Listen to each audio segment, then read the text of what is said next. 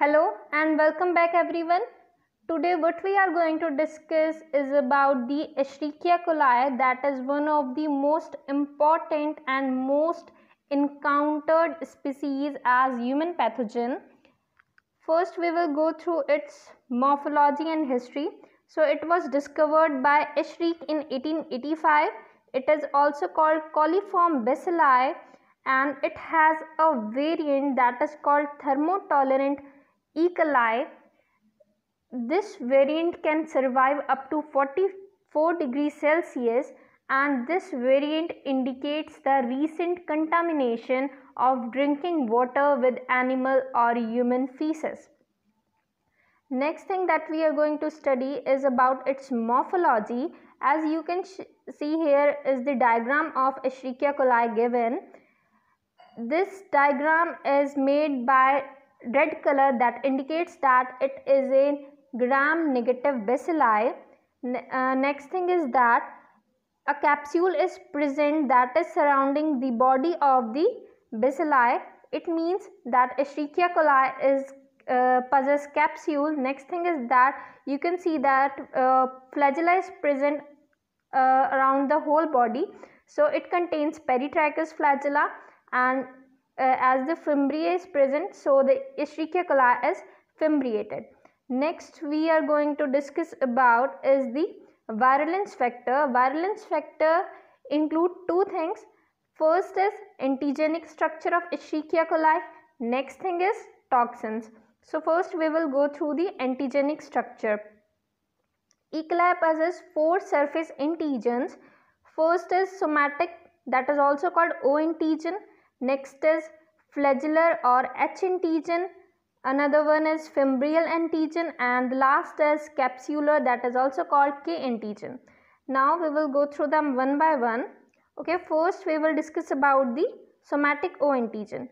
It is also called lipopolysaccharide antigen, or it contains lipopolysaccharide. Okay, next thing is that it is heat stable and it shows endotoxic activity. Now what does it mean by endotoxic activity? This somatic O antigen will protect the bacteria from phagocytosis and bactericidal effects that is given by our complement system on the host on the bacteria. So this somatic O antigen will protect the bacteria from phagocytosis as well as from the complement system of host. Next we have is the flagellar, that is H antigen. It is heat labile and this antigen helps in the mortality of the bacteria and also contribute in the virulence factor. Next is fimbrial antigen, that is F antigen. This antigen helps in the attachment and colonization of the bacteria. This fimbrial antigen contains various antigens that are CFA, that is colonization factor antigen. Next is mannose resistant fimbriae.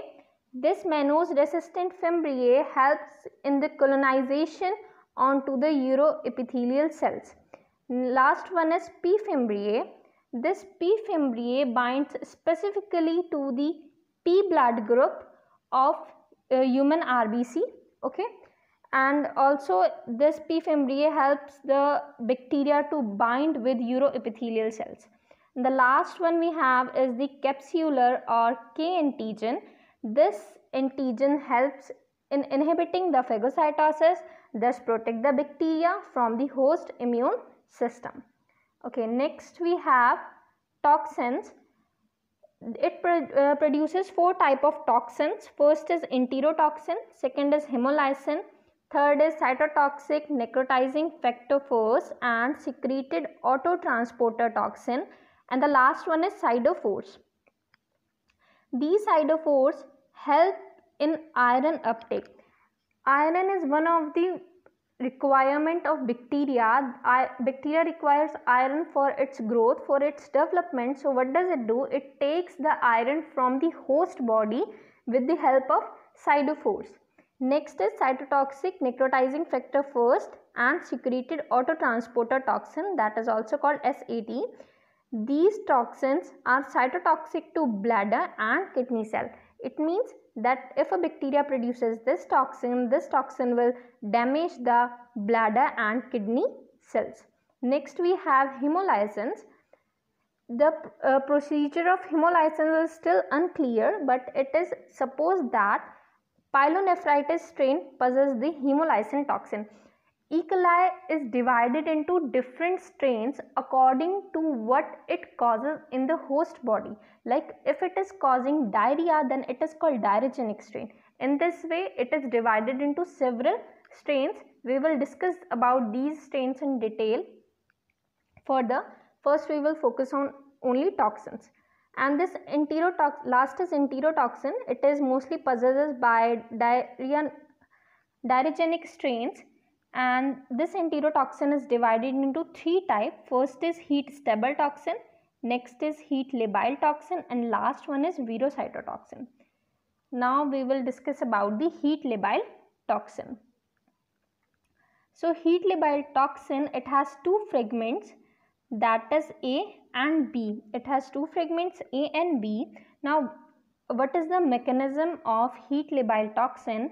This LT toxin, that is heat labile toxin, will bind to the ganglioside receptor, that is GM1 receptor of that is present on the epithelial cell of human intestine.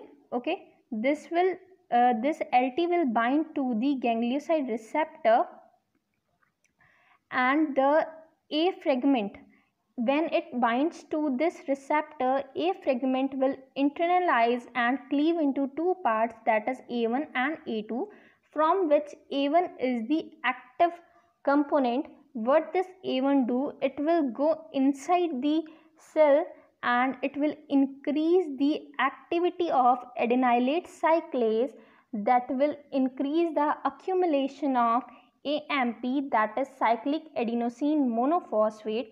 This increase in the accumulation of AMP leads to the increased outflow of water and electrolytes. This will ultimately lead to diarrhea. This is the mechanism in which heat labile toxin work. Next thing is that this heat labile toxin is possessed by an enterotoxigenic E. coli. Next thing is that it is plasmid coded. Now last thing is that how we can detect this heat labile toxin. So it can be detected in two ways, that is in vivo and in vitro.